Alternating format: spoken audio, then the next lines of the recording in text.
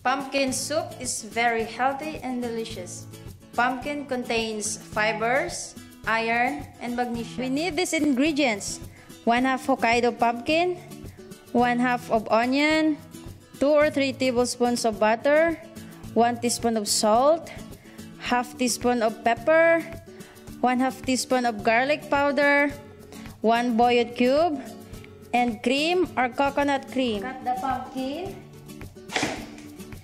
Remove the seeds. Peel it.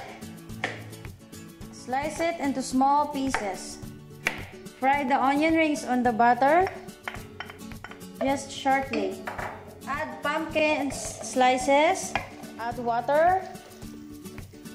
Add bouillon and boil until it's soft.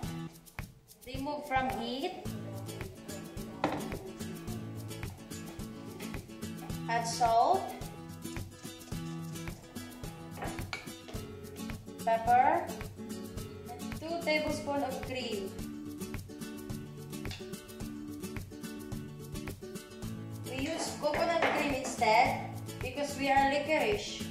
Also add the garlic powder and boil it all again shortly.